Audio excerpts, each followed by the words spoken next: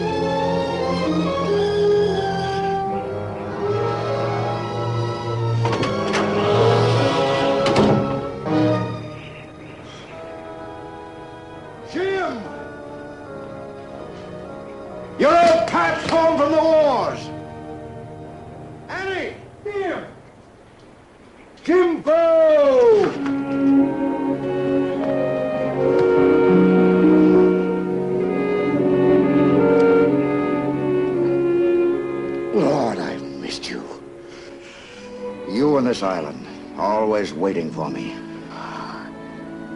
You'll never know how much I missed you. The months went quickly at first. There was so much to see. Africa was more exciting than ever. A whole continent struggling to be reborn, to be master of its own destiny. I got great stuff for the book. Brought back a stack of notes for you to type. It'll be a good one. Perhaps my best. Here I am, rushing on about my book. Where's Jimbo? I can't wait to read that first draft of his. Did he get a kick out of working here at the old man's desk? I'll lay 11 to 5 he passes me in the stretch. Look at the jump he's got. A novel at 23. I think I care more about Jim's first novel than all 7 of mine put together. Will? You never thought I'd plow through that wild sea out there, did you?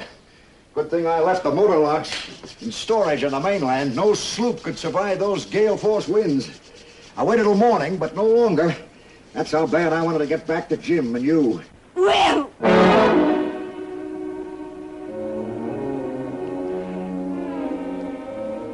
Jim took the sloop last night. Set out for the mainland. In a sea like that? A little while ago, young Matt Daly found the wreckage of a sloop washed up on the beach. It was Jim's boat, but there was no sign of Jim. The Coast Guard might have picked him up, and Ben has a search party out for him.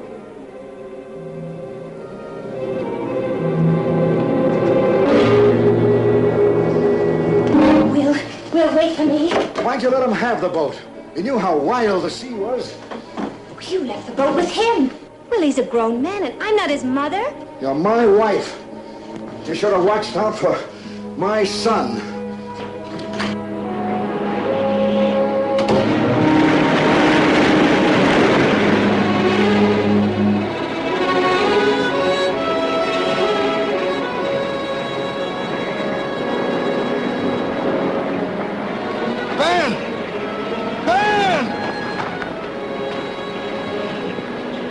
Any sign of him? No, Mr. Mitchell. We searched every inch of the beach.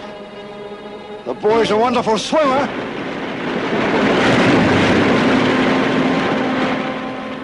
Why didn't you stop him? I can't check on every man on this island. Maybe he made shore and headed for the old beach house. Why would he go there? Well, he took quite a fancy to it this summer. That's where I was heading, just to make sure.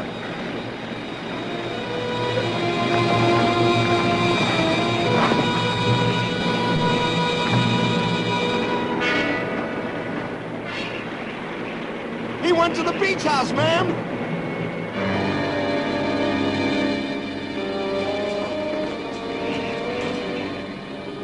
Jimmy?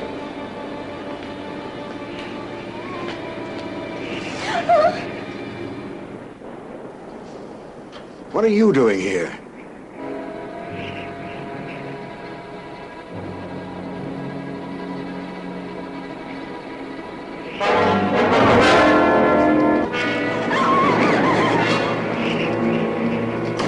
Who's she? What's she doing here? It's Adam Tyler's daughter, Carolyn. She cleaned for Jim, cooked his food. You mean he's been living here? This shack? He wanted to write here. You always told him that you wrote your first important novel here. All I see is his typewriter. Where's the first draft of that novel of his?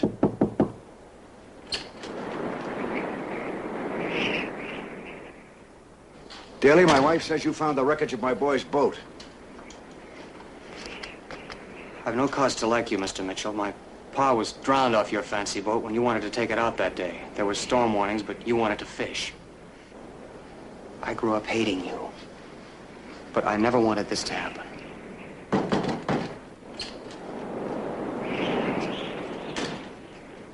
We found him, Mr. Mitchell. He's alive. No, sir.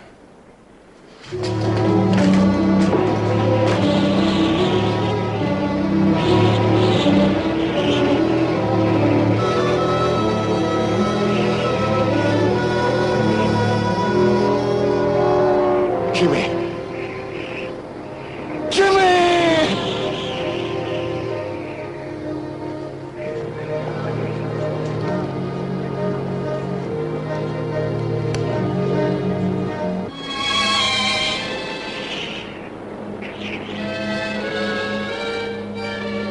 He's dead.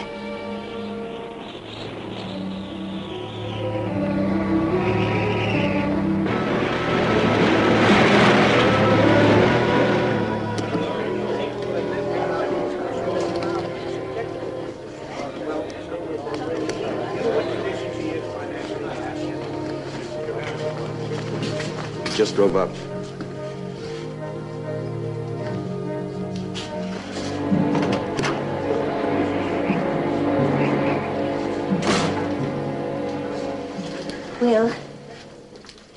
Will, do we have to do this? Let's leave the island now, please. I'm afraid, Will. Please, let's go away together. You've got to forget what's happened.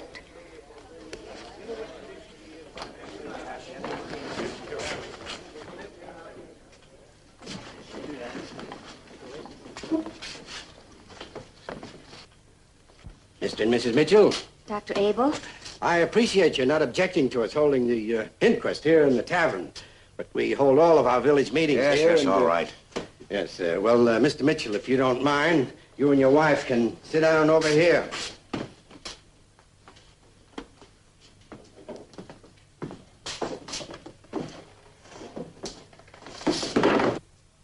Thank you. Now, we all know why we're here. This isn't exactly a formal inquest, but Mr. Mitchell has seen fit to question some portions of my coroner's investigation. And as your select man, your doctor and your coroner, I will preside over the meeting. Mr. Ben Fuller, our constable, will swear in each of the witnesses. We'll start with my own autopsy report. The sum of it being that death was caused by drowning. And due to certain circumstances created by the sloop being swamped during the storm, there was a slight fracture of the skull sustained in the minutes before the drowning. This could have been caused when the victim struck his head in the side of the boat or in some other undetermined manner. Now, I understand that Mr. Mitchell is considerably disturbed because we haven't investigated his son's movements on the night of the unfortunate accident.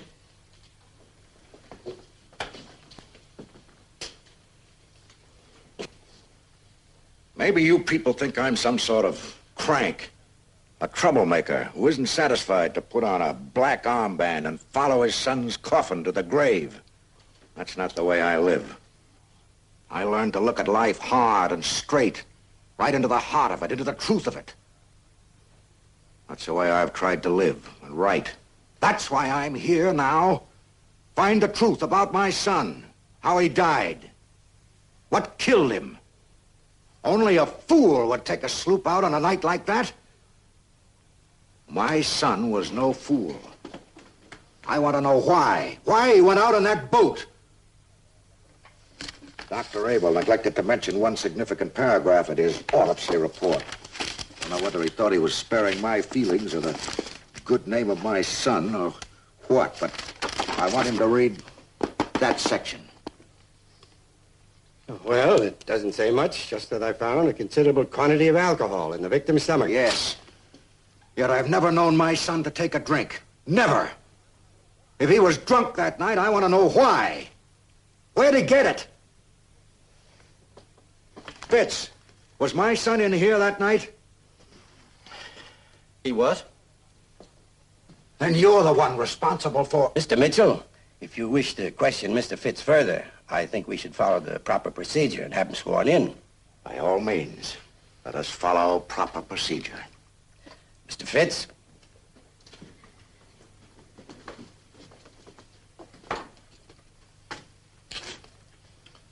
Put your hand on the Bible, Fitz.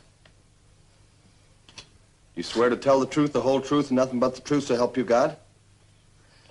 I do. Sit down. Was that night the first time my son had been in your place? No, sir, it wasn't. How many other times? Well, if it hadn't been here, it'd have been someplace else.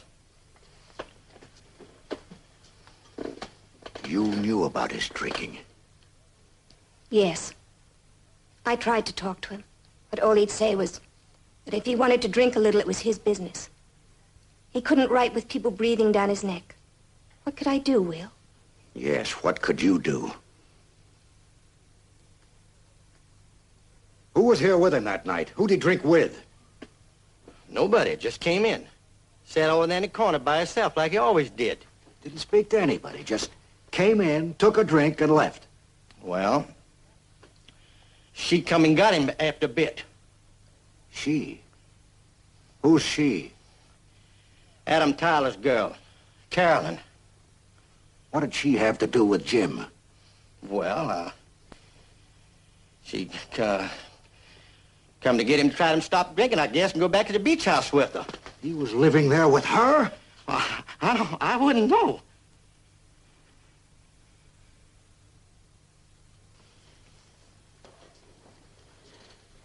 You kept the truth from me about the girl, everything. All those letters, not one word about what was happening to Jim. I knew you'd be coming home soon.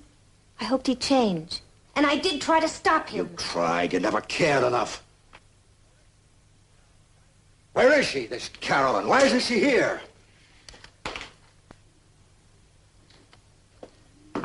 You all know something. You're trying to hide something from me. I want to know what happened here that night. Fitz, you were here. You tell me. Mr. Mitchell, there's just no point in... Tell me, Fitz. You swore on the Bible to tell the whole truth. That's what I want, Fitz. Now. Jim got into a fight. Who with? Matt Daly.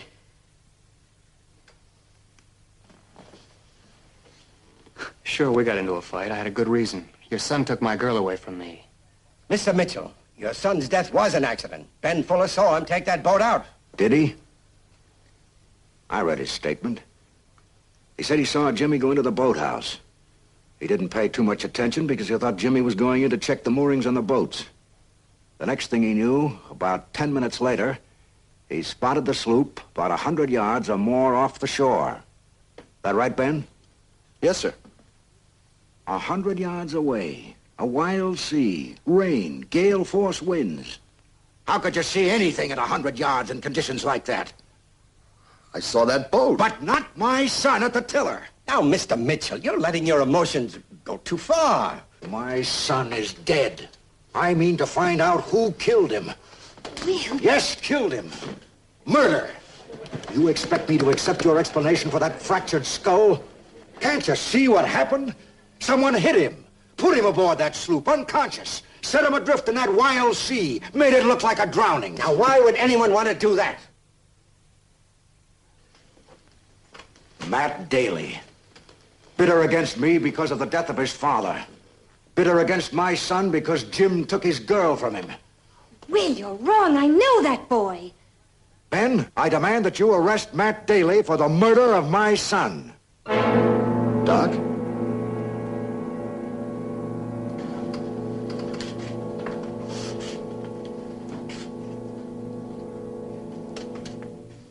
All right, Matt.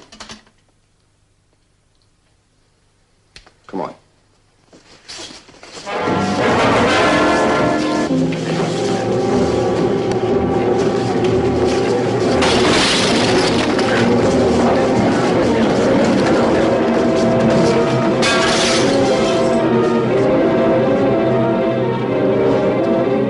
He's gone. Your murderer's gone. You were all trying to protect him. Now you go out and find him. All of you. And you better pray that you find him before I do.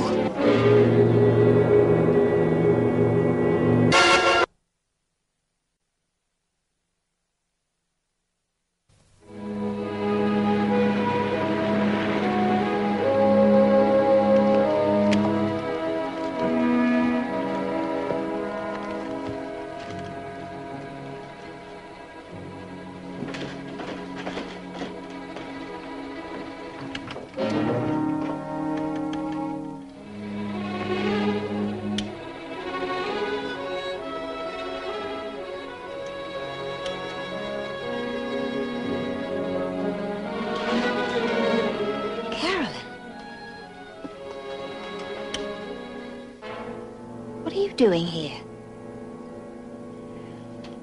Mr. Mitchell's got it in his head Matt killed his son. You've got to help him get away. But what can I do? Mr. Mitchell's powerboat. You know where the keys are. He can reach the mainland, hide out somewhere. Carolyn, you were with Jimmy all the time that night before he took the boat out. You know what happened to him, don't you?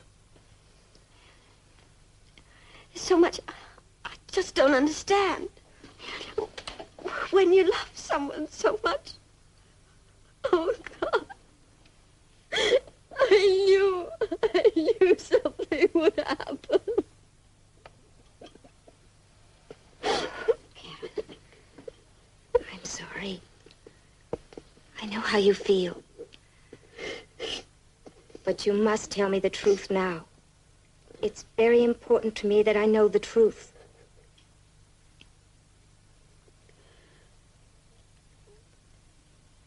If I'll tell you the truth, will you help me? Yes, of course I'll help you.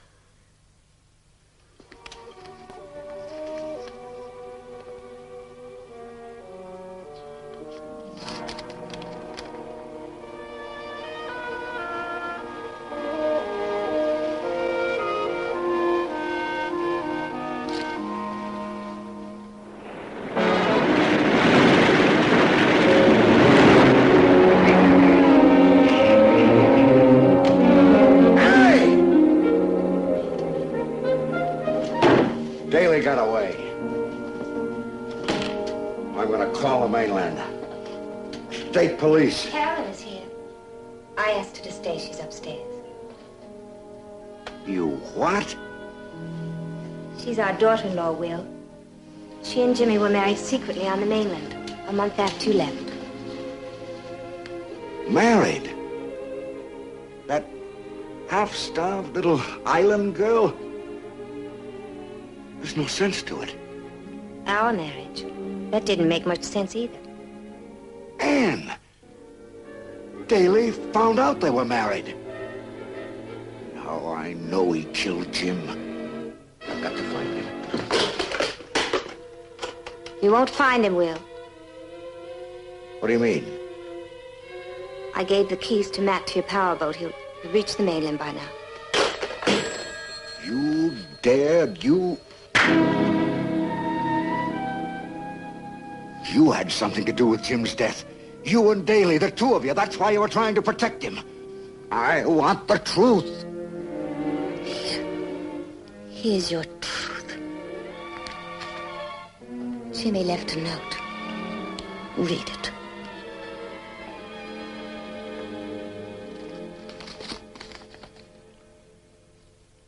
Dear Dad, there's no novel, no first draft, no...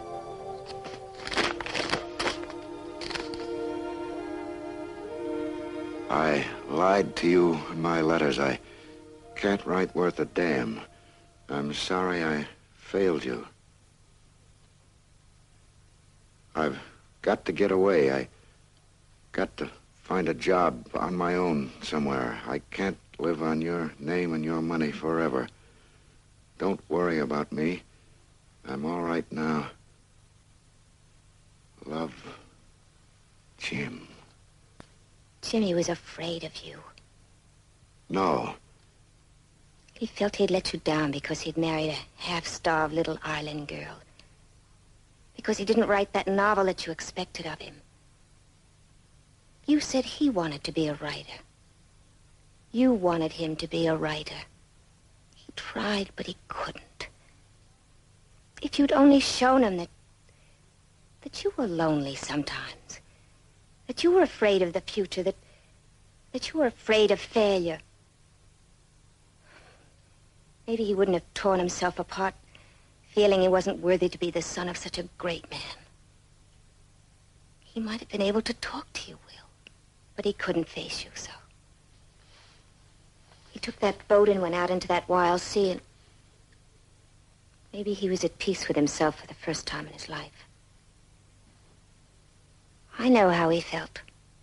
Same fear, same helpless love. I'm going away, Will. Away from this island, away from here.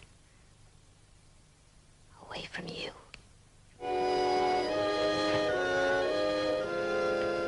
Annie, don't. Stay with me. Don't leave me alone. Stay with me. Don't leave me alone. You'd only said that before it might have helped, but it's too late, Will. I'm lost too, and I've got to find myself again.